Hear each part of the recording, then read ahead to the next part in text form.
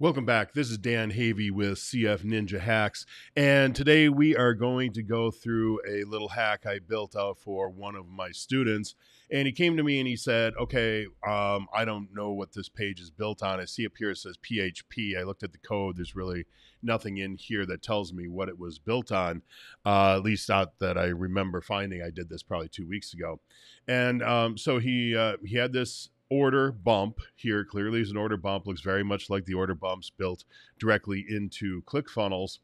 And you see here at the top, you got a little check mark, you got a border around the outside, and then you have this button down here. And as you see, as I hovered over the button, it says, yes, add to my order. And then when I click on the button, it says added to order. But it also, what it did is it made this check mark here and turned it blue, and then also changed the border. So I'll turn it back off again. And you see we're back to the dashed border, no check, and the button has not changed. So now the button is black and it says added to order. We do that, turns back to green, and of course we have our hover effect on there. But then also if you check in here, it does exactly the same thing.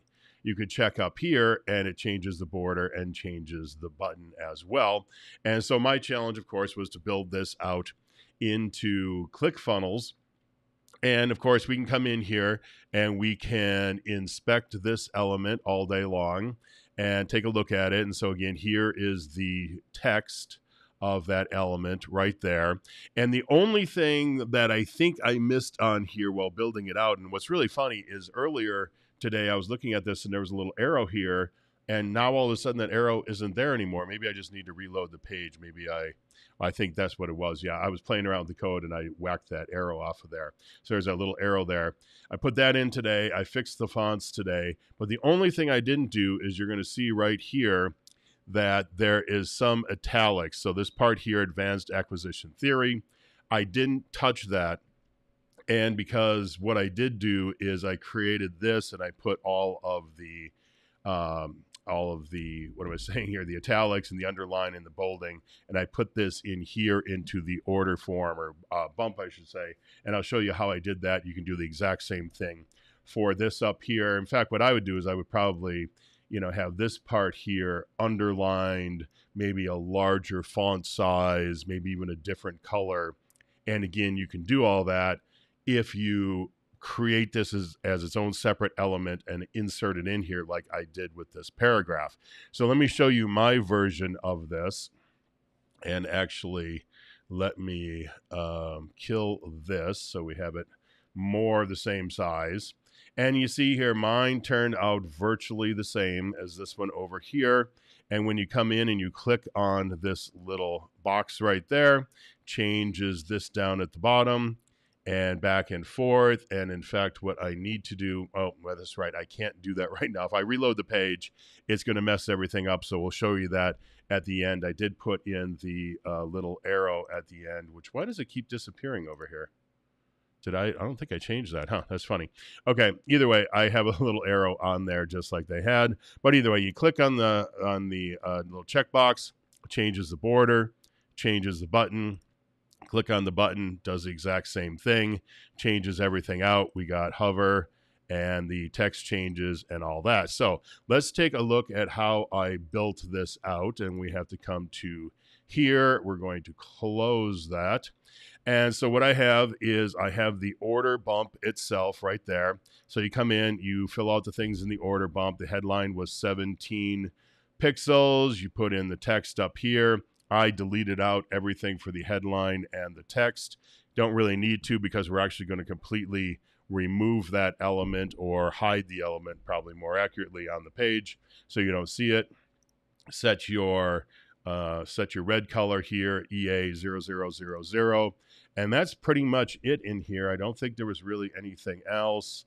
Okay, border radius of 5 pixels and whatever you see right there. So that was it, and we have it here, and then we have a button that I put below it, and on that button we put in the text, of course. So this here is, yes, add to my order. That's what you're going to see on the first thing here before it gets clicked, and then it says added to order afterwards. So what I'm doing in the code is I'm saying, okay, when it's in its normal state, do yes, add to my order. And then after it's been clicked, hide the normal text and just show the subtext in its place. And so we do that, and then we got a background color here of 18 AC 00. And over here, I don't think there was much of anything. Vertical spacing 15, except down here we have the pointer. So it's FA mouse pointer is the font awesome font to go at the end of the line. And then I guess the one other thing I almost forgot here is we have to do a set action. And here we say JavaScript : toggle bump and 2 parentheses. And what that does is it says when that button is clicked, you want to run this JavaScript code. So it runs a JavaScript function called toggle bump, and then in that function you'll see we do a couple of things to obviously toggle it back and forth. Then this down here, this is just a simple old paragraph element. I copied the text out of here, plunked it in, underlined things, bolded it, italicized it where need be. In fact, I did not italicize right here, I guess, where I should have. So let's italicize that right there. So now it's italics. And so so I try to keep it as close to this as possible. Like I said, even grabbing the font families, the font size, and the font size on this was 13 pixels. So now let's go into the CSS, because I have all the CSS turned off at this point. So this is what you build it out. When you're done building it out, it's going to look like this, and you'll even have these two, you'll have the little colon right here, because that is actually part of this right here. So that just has that colon in there all the time. And that's why I had to display none. I had to hide the element, is just because it's taking up space and I didn't want that colon right there. So let's open up our CSS and let's widen out this page, and we'll push our CSS off to the side. And so now I'm just going to go down each one of these things here. So the entirety of the order bump element is a class of temp orb 1006. And so let's come over here and we will inspect this element. So we'll inspect the entirety of it, and we'll come right here. So we got our element right here, our ID right there. We're starting with that. And in the first line of CSS, I then say, go from this element down to its child element that has the class of order form bump. And at that level of order form bump, we want to change the border width to 2 pixels, and we want to put some padding all the way around it. So we got padding of 20, 20, 50, and 20. So then from there, from that element, we're going to step down inside of it. And in here, there are 2 elements inside of the order form bump. And oops, I needed to open that. We come inside of section content, and we come down. Let me see here. Where do I got to go down to? I should have looked at this a little closer earlier. Let me go back here and look at my code. We say checkbox first of type. So we are inside of here, and we'll open this up. Here we go. So here we are down here. So we got 2 classes here. We have 2 labels, and they both have the class of checkbox inline. So we have to look at this and go, how are we going to be able to target this with our selector? Because essentially both of these 2 elements are exactly the same as far as how they're being named. The labels are the same. The tag here, which is label, is the same. And then they have the same class attributes as well. So what we can do is we use what is known as a pseudo type right here. A pseudo type, no, that's not the right word. Pseudo, I guess it's a pseudo element at that point. And so we put this on here, we're saying first of type. So we're saying of the 2 that we have, just grab the first one. So in our case here, we're going to use first of type and last of type in order to differentiate between the 2 of these things. And so we're saying take that element, which is first of type, which would be this part up here, and we're saying make it a width of 15% and top margin of -17. And so you see there, it just kind of moved it up for right now because we haven't done anything else with the other elements on the page.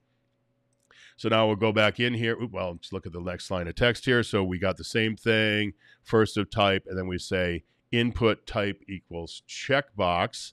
And so that says we need to go down one more layer, and we're going to come down here. Let me see, where do we go here? Here we go. So we go input type equals checkbox right there. And what are we going to do to that element? We are going to make the width of 18 pixels and the height of 18 pixels. So we do that. And so again, all that did is it changed the size. Let me put that back in. We just changed the size of that box. That's all we did right there is we changed the size of the box because I thought it was too small. And so then we're going to say here, the next one here is we're going to say last to type on those checkboxes. And on that, we're going to have a width of 84%. Up here, we had 15%. Here, we're going to have 84%. And we're going to text align that to the left. And so that now forces this over. Now, because we had 15 up here, I did not say on this top one, I could have said on it to float it to the left, but I didn't because it wasn't necessary. So by putting in the 84% here, they come up and they line up side by each. And then we have our little image here of the flashing arrow. And all I did is I came over to this page right here. I selected the flashing arrow. And so now we got to come down in here until we find where that flashing arrow image is. Where is it? Okay, it's right here. So I came down, copied this, that URL right there for that image, and I just pasted it in right here under content URL. Gave it a width of 40 pixels and a top margin of -5 pixels, and then it lined it up perfectly there. The top margin of -5 just pulled it up a little bit. And now here's where we say display none. So we're going to say here on our text center, which should be right here. Here's our text center. You can't see it on the screen because right now it says display none, but we could turn that back on. And you see the the colon appearing at the bottom there. And so we're just saying, okay, let's just take that off. We're going to say display none, which hides it on the screen, but it also removes the space that it takes up as far as the height. So it takes that out of there too. Now we are down to our button, and we got a height of 64 with the 270. We got a box shadow around here. That gives us basically the little line at the bottom. And we got some top padding on there, nothing too exciting. So there is that. And then we got our L button sub. So let's come over here and let's inspect this element. And so here we go. And so we have here, we got our L button main and our L button sub. So the added to order is the sub part of the text in there. And we're going to say with that, at first, we want to display none. So we want to hide it. We want the opacity of 1, because you can see right now it has a less than 1 on the opacity, and we want the font weight to be 600 pixels. So if we turn this back off on this display none, you see now it is bigger and bolder, of course. And then we, before I forget, over here, this needs to be -35 pixels in order to come up and line up properly on the page. And so then we're saying on hover on the button, we want a background color of 226303, and we want that to be important. So we'll turn that on.